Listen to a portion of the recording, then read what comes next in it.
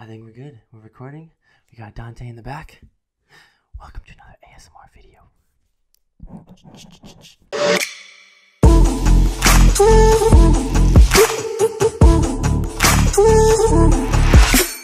What is up, guys? Thaddy is here. Welcome to another video. In this video, I'm going to be taking a little step away from the normal e-commerce talk and going over a few different revenue streams that I think are different than what most other videos that talk about, passive income and just revenue streams to be starting. And I think, I'll end this video with my prediction as well as to a brand new revenue, not a brand new, but a relatively new market that I think is going to pop off this year as well. Okay, but I have 5 revenue streams for you guys that that essentially are passive. Right now, before I even get into this, right, I want to clarify with you the definition of passive income or passive revenue streams. Right now, I'm not going to be covering anything like putting your money in some index funds or fucking 3% Robinhood account or a savings account that pays 1% interest every year. Okay, that's not what I'm talking about in terms of passive revenue. Right now, with actual passive revenue streams, right,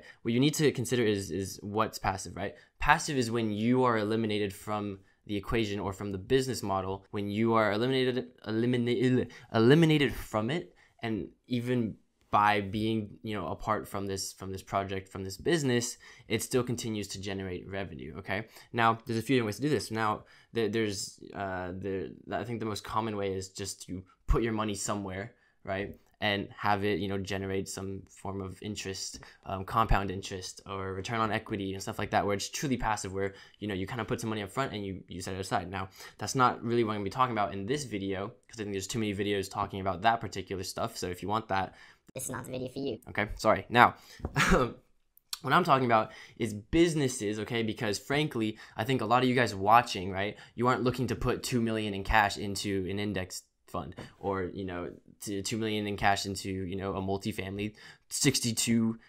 apartment real estate venture. That's not what you're trying to do, most likely. Okay, what I'm going to talk about is businesses that you can make passive, okay, given a certain amount of work. Now, this is really if you want it bad enough, you'll make it happen. It's not too complicated. I'll break down each one and kind of what I would do if I was going to start one as well. Okay, so I'm gonna try and give you guys the easiest or the most clear path for each of these, and trying to get that kind of going for you guys. Okay, now first one I want to talk about, right, I haven't seen really anyone talk about this, and I see it happening a lot with a few people in the industry, not necessarily the e-commerce industry, but just business and social media in general. But to start a white labeled SaaS business. Okay, now if you have no idea what SaaS is, it's software as a service. Basically is what it stands for, right? Is you're doing some sort of service, or service as a subscription. There's people call it different things. Basically what it is it's a website, it's a program, it's a software that offers a service and usually charges a monthly subscription. Okay, now that's what makes it recurring. Okay, and eventually can make it passive for you, the business owner. Okay, how do you actually do that? What am I talking about? With a white labeled SaaS, right? You have no idea what I mean. Well, there's a lot of different ways or industries a white label SaaS can be. And now the one that I would suggest you to start, right, because you're on social media, you're on YouTube, you're on Instagram, you're on all this kind of stuff, is actually an Instagram growth SaaS or white labeled SaaS. Okay, what am I talking about? Well, I've seen people do it. I had one years ago, guys. Okay, what do I mean by white label SaaS Instagram growth service? Well, as you guys are probably familiar, or may or not be familiar, there's Instagram growth services, okay, or Instagram bots. Some of them are really, really crappy. Some of them are complete shit. But there are some decent ones that that can actually help grow your account and stuff like that. Now, what some people have done, some people have been smart enough to do, right, is they'll sell you some form of growth service, right? They might guarantee followers. That's usually the giveaway, that they're using an actual bot and not actually growing your account organically. Okay, so don't get me confused. This is not basically an organic growth tool. It's using an account, having it automated to gain more exposure and more eyeballs, right? Which there's nothing wrong with that. It's just sort of frowned down upon, but there's a lot of people that want that. There's a lot of people that do it. The market is literally in the millions, okay? So there's a lot of money in that industry. Now, what some people will do, right, who are literally white labeling this SaaS, is they guarantee a certain amount of followers for a certain amount of, a dollar amount per month. Like, oh, if you give us, $59.99 per month, you're guaranteed 300 followers a month minimum, more exposure, more sales for your store, whatever it is. Like, these are marketing things that you can use for this, okay? Now, the way I would go about it, right? Because there are certain programs that you can buy for a one-time fee, and then you can, add a bunch of accounts onto it. And as you grow your SaaS, right, and get more subscriptions, you can grow that back end, right? Which is what you'll be managing. Now, there are also little apps, right? This is why I call it white labeling, because essentially you're going to sell it as your own brand, but you're using something else as a backend, okay? So you don't have to worry about coding or actual software or knowing, things, how to fix bugs and stuff like that. You don't need a dev team, okay? I have a software dev team, but that's for actual softwares and codes and problems that arise because we're running our own systems, okay? But you don't have to worry about any of that. You're just white labeling a program, okay? This can be anything. It doesn't have to be Instagram growth, okay? So again, just be creative. This is just one idea that someone will take watching this video and start making $10,000 a month. Now, all you have to do, right, you charge a monthly subscription. Usually there's multiple tiers, like 3 tiers. That's what we had in my very old one, and different sort of rates, okay? Usually different rates. Usually guarantee more followers because there's more activity per hour, okay? Now, in these backend programs, they do a certain amount of actions per hour, right? They might follow a certain number of accounts per hour. They might unfollow a certain number of accounts per hour. They might like a certain number of photos, right, per hour. And more activity usually gets more exposure, right? That's how Instagram bots work, okay? Now, that's basically what you're gonna be selling. Now, it's just how you sort of brand it and do that marketing angle, which is gonna determine how well you actually sell it. Now, the way to make this passive, right, to actually have you off of the business, which again is very easy to do. It's going to take work up front, right? Most things that are worthwhile take a lot of work anyways, okay? So get used to it if you want to make money. Now, the way I would do this, right, is you can either find a VA or you can train someone locally, or literally just don't be scared. Like, go on Upwork, go on somewhere, find someone online that's willing to learn and be a virtual assistant. What they can do is, right, like once you have a website, you can go to Squarespace, okay, and make a website on there. That's where you'll have your SaaS, okay? Then I would use Moonclerk, okay? Like, guys, I'm literally handing the business model over to you. And we're not even on the rest of these. Like, we're 10 minutes in. I'm still talking about number 1. Fuck. Ow. Fucking kicked my shoe. So basically, right, I would probably make a website with Square. Okay, not Shopify. That's not something you do with Shopify. You could use WordPress. I mean, you could use, any sort of like Webflow, any of those web development sites, right? But Squarespace is probably the simplest and easiest way to get something to the market. Now, I would also use Moonclerk as your information intake form, because people are going to have to fill out info about their account to give to you to run the actual bot or the automation. Okay, Moonclerk is what I would use. I would connect Moonclerk to Stripe as your backend payment processor. All right, and together I would embed the Moonclerk form that they fill out on your Squarespace site on the actual payment page after they've clicked whatever tier they want, okay? Then they get the Moonclerk embedded page, fill out the information, do the payments, all done, process is done. Now, the way to automate the marketing side of things, right? So that's the site backend, okay? To actually onboard users and have someone managing that, that's where you get a VA or an employee or someone, familiar with this, or someone just willing to do it, that you can pay $10 an hour, whatever it is, to, onboard people and get their account set up in the back end of things to start running the automation, okay? Now, how would I automate the actual marketing, the traffic generation and stuff like that? I would actually start an affiliate side of things for this Instagram growth company, okay? So I'd have an affiliate program. You could use Tapfiliate, okay? Lead Dino, there's 2 right there. So some that work phenomenal. I'm not gonna try. Those 2 work great, okay? You can set like any of those up, okay, on your website, on your Squarespace. You can have an affiliate sign up page, right? And then this is where it takes a little bit of work up front, right? You're gonna have to do cold outreach. You're gonna have to reach out to influencers, to people in your niche, if you're targeting a specific niche, which I would probably advise to do, not just a general one, just because there's way too many. Again, it's like e-commerce, dropshipping, stuff like that. You want to target a specific market and advertise that too. But I would do some cold outreach to a bunch of influencers, get them signed on as affiliates, offer them a 50% commission, recurring commission, right? So then they're more enticed to start, promoting your stuff. And again, they promote it for free. So you're getting free traffic in exchange for giving them a cut of every single sale per month, because they got that customer for you. You didn't have to pay anything up front to get the customer, okay? So really, the only thing you're really paying for up front is the Squarespace site, which again you get a free trial from, the Moonclerk thing, which you also get a free trial for, Tapfiliate or Lead Dino, which they usually give free trials as well. So you're really just paying to get everything live, okay? And that's the gist of it. You can get free traffic from affiliates. You can do all this kind of stuff. Guys, that's just a task you can do. And again, it's recurring. Every single month, every single client is paying monthly. And all you need to do is make sure that your bot is actually working and is doing its job, okay? That's really that. Now, oh my God, we went 11 minutes deep for the very first revenue stream. But I mean, again, that's an entire business model that I just handed over to you guys. So I hope you guys enjoyed. Make sure to leave a like, by the way, because I think that's pretty deserving of a goddamn like, okay? Now, next one. Okay, I'll try to go quicker over the rest of these, okay? But niche websites, okay, is the second, revenue stream that you can make passive. Now, this is a lot more passive and a little bit less work to get started than a white labeled SaaS, but niche websites are basically, you're going to start a website, right? Squarespace, whatever it is, have blog posts, okay? This is where you'll probably spend, 3 to 5 days grinding on your laptop, writing these blogs and articles about a specific market, very, very targeted market, okay? Like how to remove chest hairs, like stupid things like that, okay? Like very, very targeted blog posts that target a very specific issue that people would be searching for, right? If they're insecure about a problem, or if they're, whatever it is, they would be searching for it. Now, what you're going to do is write a bunch of blog posts. Well, again, before you start writing blog posts, right, you want to verify the market. So figure out what you're thinking of making this niche website about. Okay, maybe it's like chest hair removal, right? Like, I don't even know why I thought of that, but that's what we're going to go with. So if that's what you're thinking about, you're going to go and do some research and see if these keywords are strong, right? See if there's a lot of competition for them.